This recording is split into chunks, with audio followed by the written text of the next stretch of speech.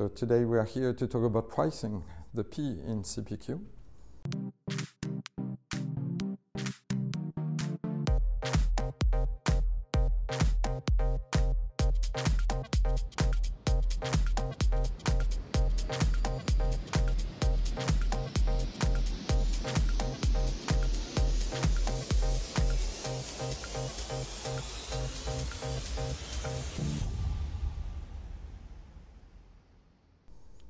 Pricing is usually the most complex part of the CPQ business process itself. Most clients are actually pretty creative when it comes to pricing. They invent complex data model and mathematical model to come up with what they think is the right pricing for the market conditions. So we need a powerful system to be able to model those different pricing model, and that can become a challenge. And that's where CPQ can be an excellent tool to represent those mathematical model. Out of the box, SteelBrick is going to handle most of the common use case. For example, tier pricing, which is pretty common, and different types and mathematical model for discounting your products. At the base, pricing on a quote is a simple mathematical formula. You have a quantity, a unit price, and that gives you the total price for the item on the quote line.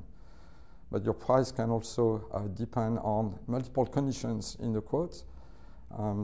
Market segmentation, for example, that might have an impact. Tier pricing, volume pricing, and if you sell on a SaaS model, so subscriptions, the duration of the contract can also impact the level of pricing you're going to give to your clients. So the system should be able to handle multiple price levels through the calculation of the price for a product, going from generally a list price, which is the standard price for the product in your company, all the way down to a net price that you want your clients to pay you for.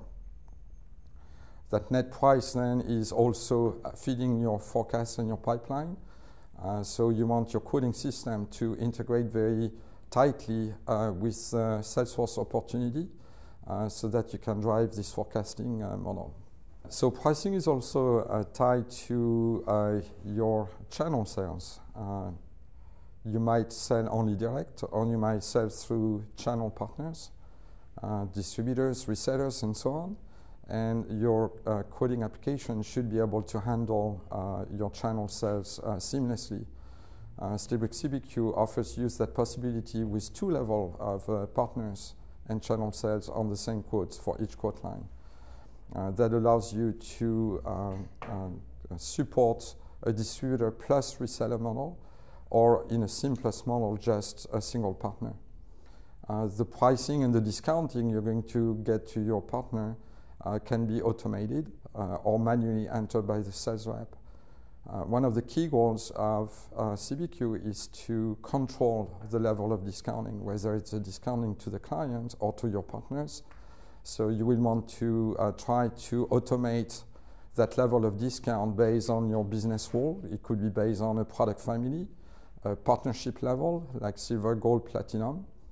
If you offer deal registration with bonus points for your partners, you can handle that pretty easily as well.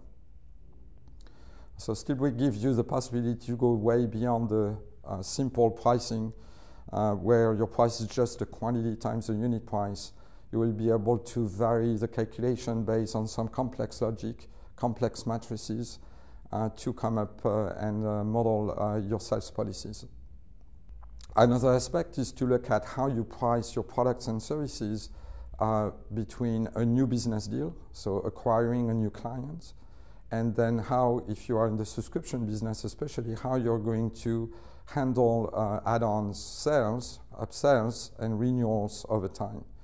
So you want a system that's going to allow you to control this information over time on a time base and control the pricing month after month or year after year so that you give your clients the best pricing possible while preserving your margin.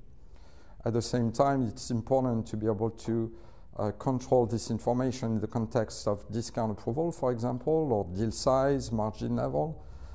So you want to be able to tie your approval process very closely to the different pricing artifacts at the quote level or at the quote line level.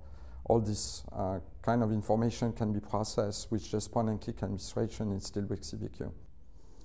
Many of our clients want to present different options to their end customers. Think about it like a good, better, best approach. So you want to present a set of products and services configured a certain way, which could be what you would recommend them, but you want to offer either an upsell option or if you think that might incite the client to close the deal, present a lower option.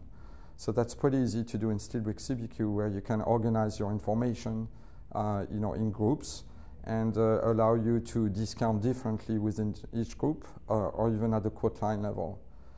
Then you can produce a quote that will present this information very clearly and allow you to push for the upsell aspect of it, while at the same time presenting an option that will maximize your probability of closing the deal. When you sell your products and services as subscription, it is very common to sell over multi-years.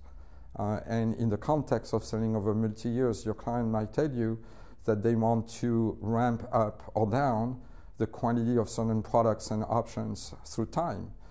So it's very difficult to do that with a traditional quoting tool. Try to do that on an Excel spreadsheet, it's not obvious. SteelBrick CPQ is going to facilitate the data entry and also all the calculation necessary to go from period to period based on the quantity of each product in each period, as well as give you the possibility to uplift the price or discount at a different level in each period of time. All this is done with just quick data entry so that you can prepare your quote as quickly as possible. Obviously, the document output is important to present the right information to your clients. So the document engine needs to also be able to take into account all the information coming from the quote and the quote line so that you can present only what is relevant to your client.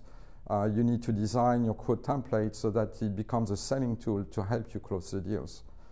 An example of what our clients likes to do is that they are going to conditionally display information on the document output based on the context of the quote or the products you have been quoting that can drive your terms and conditions dynamically so that if you are trying to sell a specific product, your legal department might have the need for a specific fine print for that specific product, and the document engine is going to automatically take that into account. From a pricing perspective, you would very likely want to hide, for example, a discount column if you are not willing to give a discount to your clients. You don't want them to come back to you and tell you, well, you forgot my discount, so where is it? So the document engine allows you to tie to all this pricing information coming from the quote to present the most relevant information. Thank you for your time today. Again, my name is Gilles Muys, and if you need more information, contact Simplus at Simplus now, and they will forward your request to Salesforce SteelBrick.